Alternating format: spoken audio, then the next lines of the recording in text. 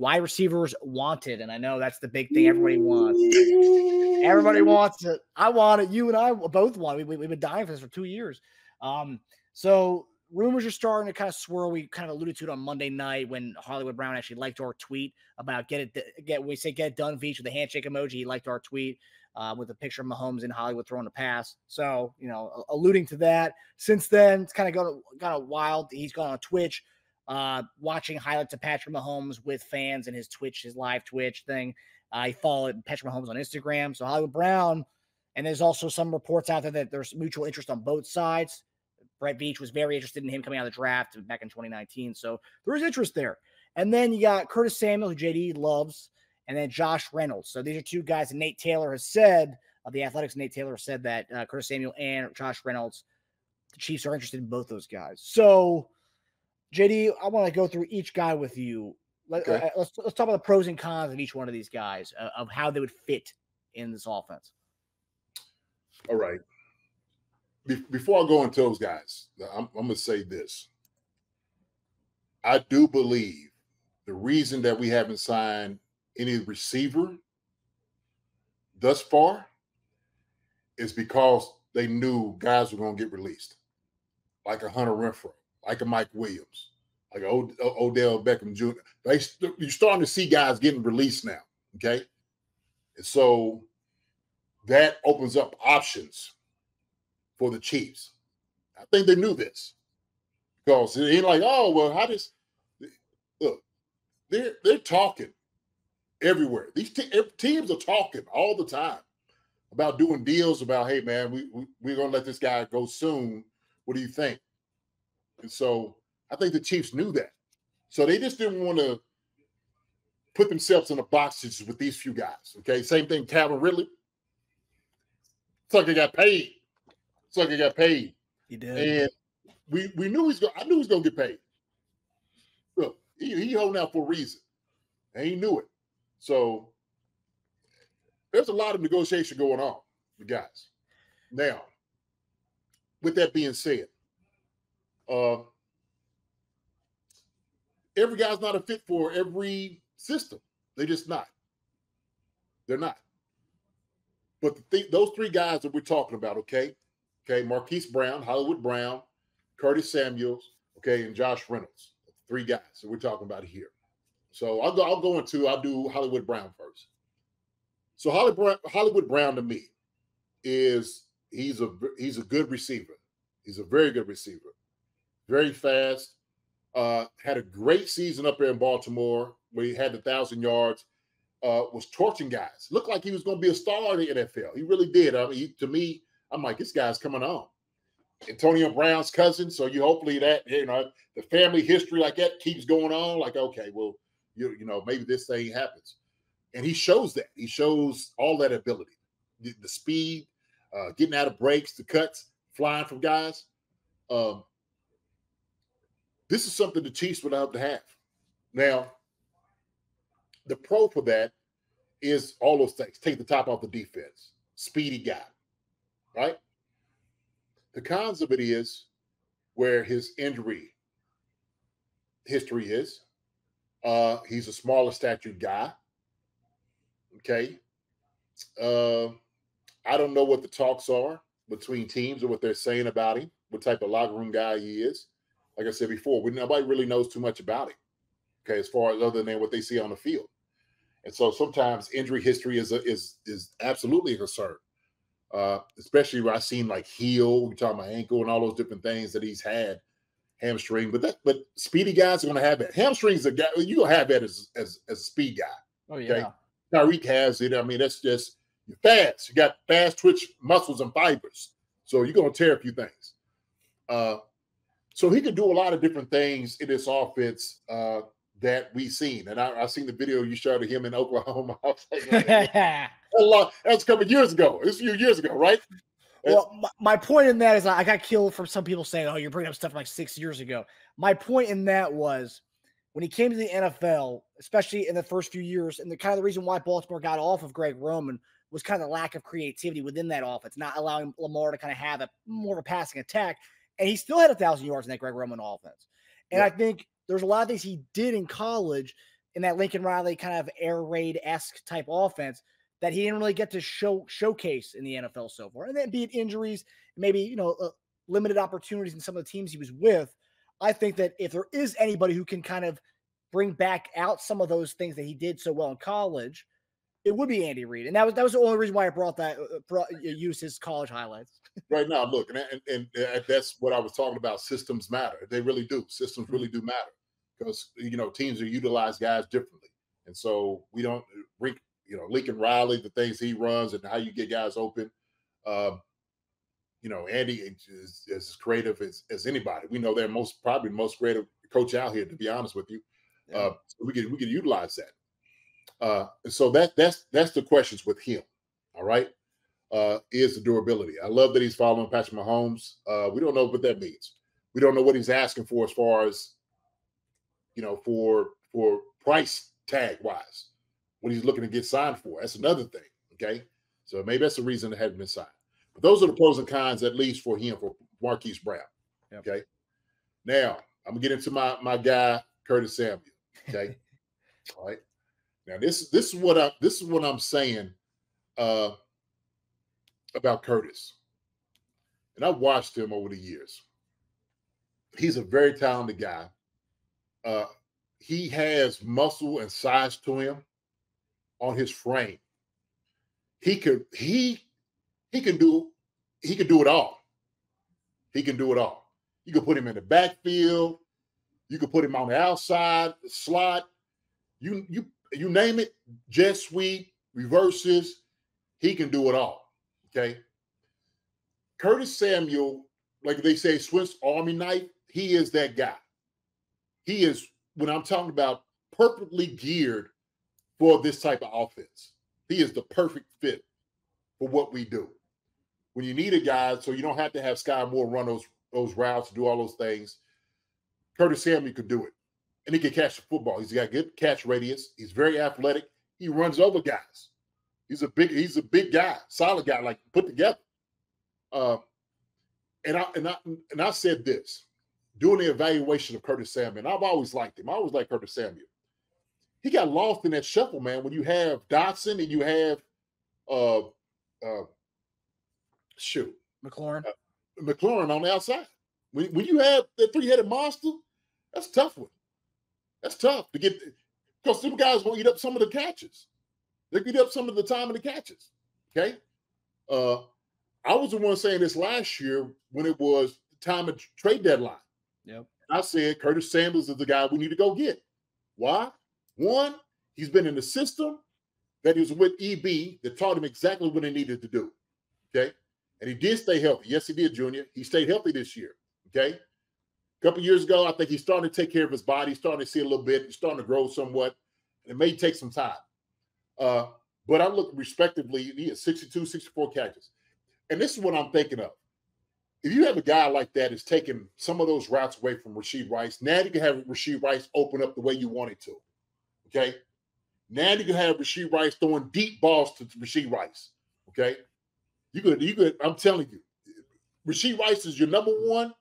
You could have as your number two, Curtis Samuel's doing all those other things. Okay? Tightest, the wide receiver screens, we seen that. We seen how it was getting up the field. He's got explosion. He got speed. Okay? And he's a bigger guy than Brown is. All right? So we're just going to be honest. I'm going to talk this. So if I'm sitting up and watching this, I'm like, yo, this dude right here makes a lot of sense to me. A lot of sense. This was last year I was saying this, right, Marcus? Yeah. And so he's going to get you 60, 70 catches every year, 62, 64. And then you had McLaurin, you had Dotson, and Sam Howell throwing you the football. Come on, man. Which, he did a good job. I think he did a good job this past year. But I think he'll speak the terminology. He'll have everything down when he comes to training camp. He's a plug-and-play guy you can put in right now. Hey, man, this is what we're running. Cool, we got it. Mooney's out of the picture, right? Mooney could have been that fit because you had Nagy. But now, EB, without a doubt, is sitting there saying, you know what? This guy right here can do the job. He can do it. If you in that Commanders offense and they'll caught 62, 64 balls a year, you can have that. And I'm telling you, can open up that deal with Rashee Rice. throw the deep ball with this guy. Okay, back shoulder throws. You could let him go and let him be what he was in college. Let's put it that way. Okay, you don't have to be the gadget guy. You know, he got a lot of balls like the wide receiver screens. That could be to Samuel, but for them two guys or three who you want to retain and then get a guy in the draft too. Come on. I'm telling you, I think it opens up an offense the way that we want to. It doesn't change anything that we do. Not at all. He runs everything that we ask him to run. So that's why I like Samuel. I like him a lot. Okay. Yeah, he had a little history in the back end of hurting his I think he had an ankle that he had to have surgery on. Of course, he had like the hamstring and stuff like that, but I do like it. Now, that's the con. The con is injury history, okay? But he hadn't been hurt in the last couple of years. He hadn't been hurt in the last few years. So he's a guy that's a go-getter. I like his attitude. He loves playing football. I think whatever system he's going to be in, he's going to strive. He's just going to be a consistent guy that's going to get you 60-something catches a year. Why wouldn't you want to take that, right? A solid guy that can do all the things you want him to do. Jet sweeps, reverses, all those different things. Put him in the backfield. He can even take off some from Pacheco if you needed him to. He is a Swiss Army knife. That's true. That is true. Yeah, so that's what I like about him. That's why I like Samuel, right? So in 2021, this is interesting, just a contractual question. Just because it's seeming like at this point, if we do sign a guy or two, hope maybe two, but it seems like it's gonna be like a 1-year prove-it deal to anybody we sign, just because, and that's the way it's gonna be unless we draft a receiver. It seems like when we do get a vet, it's probably gonna be a 1-year deal-ish. Back in 2021, when he went from Carolina to Washington, he signed a 3-year, $34.5 million deal. Gave him some money. Now, at that point, obviously it didn't work out. I mean, he had a groin injury. Was on a PUP with Washington his first year. And, you know, I mean, just overall, like, I guess he maybe didn't live up to the expectations of what they thought he was going to be. And, you know, they had a new system, a new regime anyway in his last year there. But, like, where does that go as far as he signed a 3-year, $34.5 million deal? Where does that go from this, like, with this offer here? No, I think they had a mouths to feed around there. True. Had a lot of mouths to feed. I mean, you got McLaurin and Dotson. That's a lot of mouths. And you just got a new tight end who Zach Ertz just went there. Yeah. So they may try to go somewhere different with another wide receiver. My thing is this, and Junior said it, he Debo-ish. He's the closer thing to Debo that is in the league than Debo. Yeah. He is that guy. He is Debo-ish. No doubt about it. So I'm glad you said that, because I was thinking the same thing. Like, yeah, he could definitely be that guy like Debo is. He really can. So that's what I like about him. So it's always a speculation of his injury history is what's going to get you, right? Yeah. So then we go to Josh Reynolds. Now, Josh Reynolds, for me, very different than the other two. Very different guys. I think he's a good receiver. I don't know how much he's going to move the needle with offensively. Brown and Samuels are better than Reynolds. They are. Reynolds had flashes that he's like, oh my God, this guy's gonna be great. And then all of a sudden he disappears, and it's like, well, where's this dude at? What happened to Reynolds? So that's the thing with me. He's not as polished as these guys. Samuel and Brown run better routes. I think Brown, he learned some things up there. Josh Reynolds learned some things up there with the Amon St. Brown, probably. Yeah, he probably was like, hey, man, this dude right here is the truth. Let me learn some things with him. But I think he's definitely a different receiver. Definitely a different receiver. My thing is, we're trying to upgrade. Is he going to be upgraded to what we have? That's the question. Does it give you the ability to let a guy like Rashid Rice go and just thrive? That's what I'm saying. So if you're looking for a guy to have, come in and add on to what you're doing, I don't know Josh Reynolds does that for us. Okay. I'm just going to be honest. Yeah. All right. I'm just going to be honest. I'm not just going to call him a guy because he's just not no guy, but I think he's a young guy that could come in and get catches, but he's not going to move the needle for us. I just don't think so. Not like the other two can do for us at all. And in agreement with you here, I think Josh Reynolds is not going to demand that much money. And I think, and this is, I don't know if it's going to happen or not, but I think Reynolds and with what he's going to be asking for, I think you could either get a Hollywood Brown or Curtis Samuel and him. You get one of those two other guys and him, really. I think, because I don't think it would be one or the other. I think it would be like Hollywood or Samuel, one of those two. I don't think we're going to get either one of both of them. But I think you get Hollywood or Samuel, and you could get Josh Reynolds, really. I think you could get him in that because, yeah, what he brings is totally different from them. And you also look at the age aspect. Hollywood's 26, Curtis Samuel's 27, and then Josh Reynolds 29 going on 30. So it's like that's, when you get that 30 part, it's, getting up there. It's getting up there. It's getting up there. But, yeah, that is a possibility. I wouldn't be mad with that either. I wouldn't be mad with that. Oh, I would love that. Those guys yeah. Instantly better than last year's receiver room, top to bottom, to start out the season. Right. Just me personally, not like that's why I gave you my pros and cons for each of those guys. But I don't think Reynolds by himself is going to be the one to move the needle. I just, if you're going to do that, just like we're sitting there talking about, they're talking about Williams and Renfrow. Okay. And we talking about two legit guys out here. And we don't know what they're going to be asking for. I don't know what they're going to be looking for.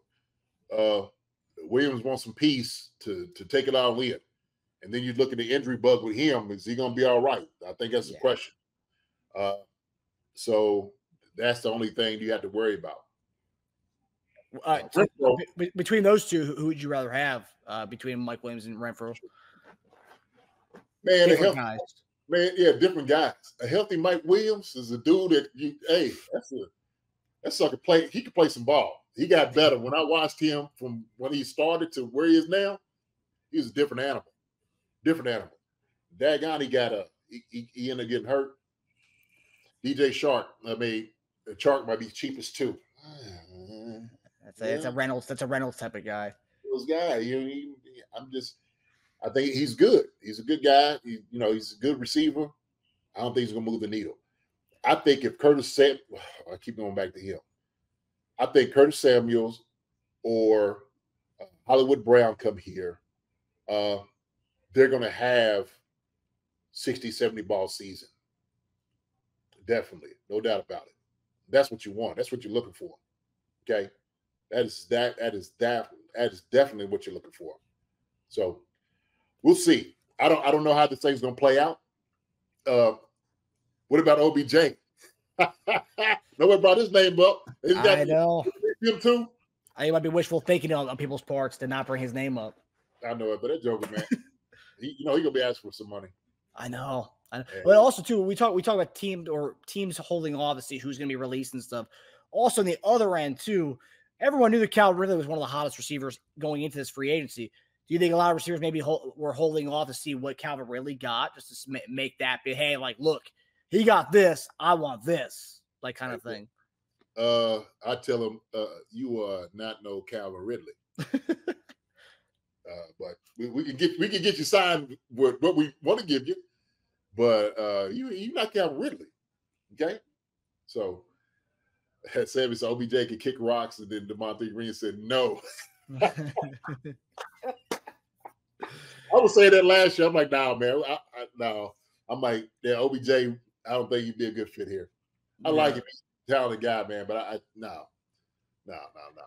Yeah. And the thing about everyone's talking about Mike Williams, if he can only stay healthy, when you mentioned if he can stay healthy, that's what Chargers fans were saying for the last since they drafted him. It's like, if only he could stay healthy, he'd be a top 5 receiver. When that sucker is healthy, that sucker is a problem. Yeah, he's an absolute problem. So, but that's my pros and cons for the guys that we were speaking about wide receiver wise. And so mine would be. This is my preference, my opinion. Samuels, Brown, and then Reynolds, and I don't know as far as if they're looking for Renfrow and we get Renfrow here. I said I brought that name up last year too. I'm like, hey man, can we get him out of the deal? McDaniels didn't like him out there in Vegas. They got two monsters on the outside, so he got lost in that shuffle. Renfrow can ball, okay? He can absolutely ball. He'd be great in this system. And this will be an absolute slap in the face if he comes here in the same division playing against them. So yeah. I mean, they probably weren't going to trade him to us, but yeah, you can. Now that he's a free agent, he can go wherever he wants. I'm seeing online Tyreek Hill's trying to recruit either him or Michael Thomas to Miami. I don't know why they would need another receiver. They've lost a lot of guys this offseason, so I don't know why he's trying to recruit more receivers to Miami. They already have enough over there as far as offensively. They need to recruit some other positions. But yeah, Donna Cochran says, "I love OBJ. He wants another ring." I'm sure he does. Ain't nothing wrong with his talent at all. I think he's a talented guy, talented receiver. It's always a question about him remaining healthy. Yes. That's the thing. That I think that's the thing with a lot of these guys at this point in time. Unless you're the first crop receivers that went fast, now you're playing the game of, man, like, this is why you have 1 year prove-it deals to say, like, hey, like, we're gonna give you this. You just need to prove you need to stay healthy. Is kind of a thing. Kind of what Juju did when he came from Pittsburgh to Kansas City. It was, hey, like, play out this year, see if you can stay healthy, and then you can go get your bag the following year. That's kind of what I'm sure Veach is talking to these guys about. Like, hey, like, 1 year up to $8 million.